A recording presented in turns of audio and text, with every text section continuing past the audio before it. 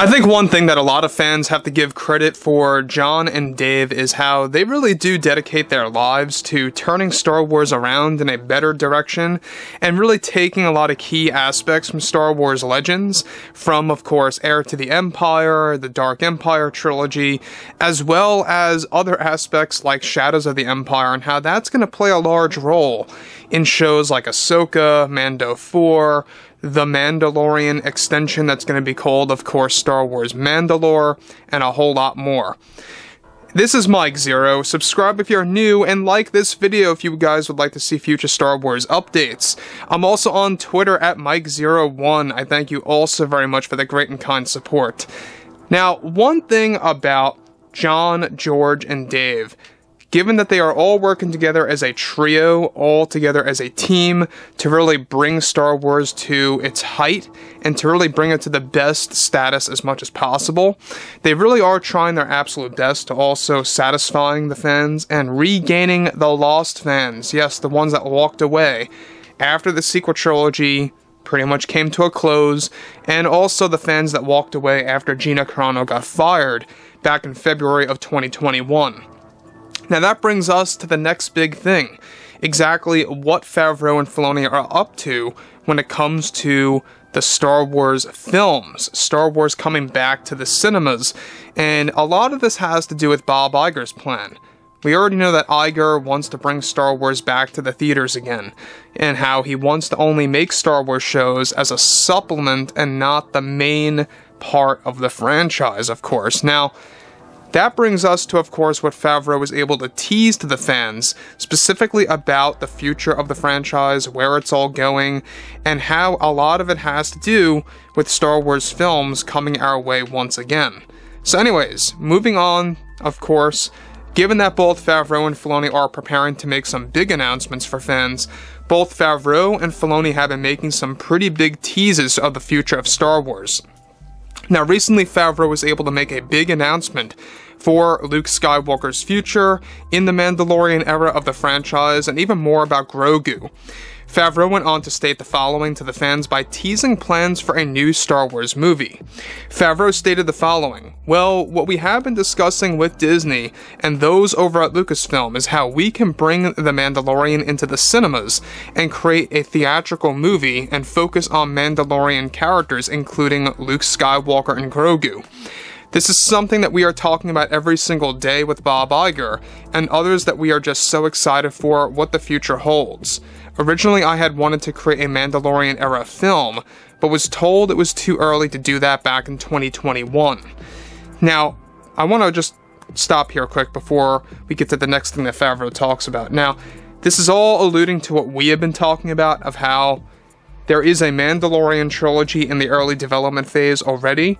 Basically, this is Disney's Hail Mary. This is Disney's last-ditch effort to basically kind of redo the sequel trilogy era, in a sense. Not that they're going to erase 7, 8, and 9 from canon, per se, but they want to treat this Mandalorian trilogy as the new sequels, so to speak, like the true sequel trilogy that fans can focus on more so.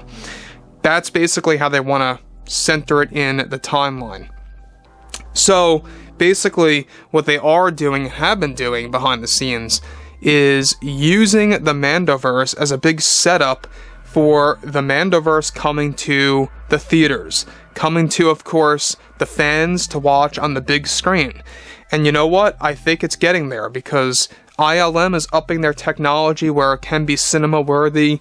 You know, they're really kind of raising the bar when it comes to all these deepfakes and these de-aging technologies, and how that's going to be able to use pretty much as an avenue for creating the ultimate realistic version of Luke. And Jon Favreau actually talked about this about 3 weeks ago, that they are working on making a very ultra-realistic version of Luke that's going to have 0 flaws.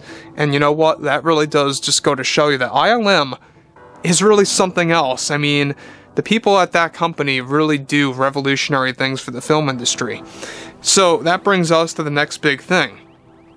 We already know that this Mandalorian trilogy has been in early development for almost a year now. We've been talking about this for quite a while. And now Favreau coming out and teasing about a Mandalorian-centered movie. This most likely is alluding to just that. Now, obviously, a lot of fans are very excited for what's going to come out of Ahsoka and Mando Season 3 as well as Season 4, and how that's all going to be used as a setup to the next phase of Star Wars TV shows, right? So moving on, Favreau goes on to state, we have a pretty solid plan right now of how this is going to work across multiple Star Wars films, focusing on the Mando era, and how we can consider it a continuation of the Skywalker saga as well. We want to bring Ahsoka, Grogu, Luke, and even Legends characters to the big screen, and this is a legacy I want to leave behind for myself, and for the wonderful fans who have supported us throughout the past couple of years. So there you have it once again. I want to just, discuss something real quick before I get to the next segment, is that Favreau really putting it out there that he wants to leave a legacy behind, not just for himself, but also for the fans to look back at the franchise in a specific, special way.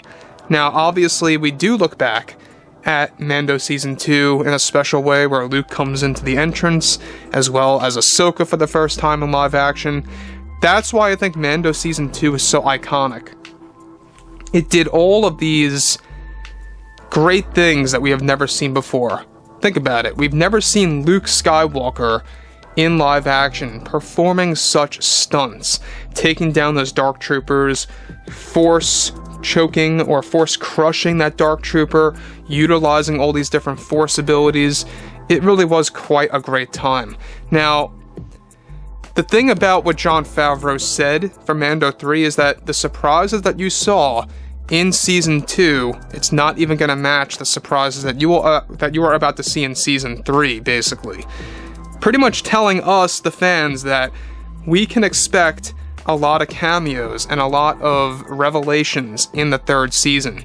We already know that Luke is going to be a big influence in Mando Season 4, and Mark Hamill has actually been signed on to take a big part in Mando 4. By the way, they do plan on beginning filming for Mando 4 sometime by this summer. They want to get that started rolling right around there, give or take January, or should I say July or August. As of now in January, they're still working on the script. Now, the thing about Mando 4 is that it's not just going to be about Din Djarin and Grogu. But the thing about a Mandoverse movie, and how this is a setup to that sequel trilogy that we have been talking about, new sequel trilogy films, and how it's going to be heavily modeled after Heir to the Empire and Shadows of the Empire and more. Essentially, we're going to have a lot of influence on characters from Thrawn, Prince Shizor, and stuff like that. We're going to get a lot of Legends stuff, and I think that's what fans are looking forward to the most. So anyways, guys, I'm very much interested in what each and every one of you guys out there have to say about this below in the comments. And if you guys did enjoy the content for today, drop a thumbs up on this video to support the channel. I thank you all so very much for the kind support, and I'll catch you guys next time.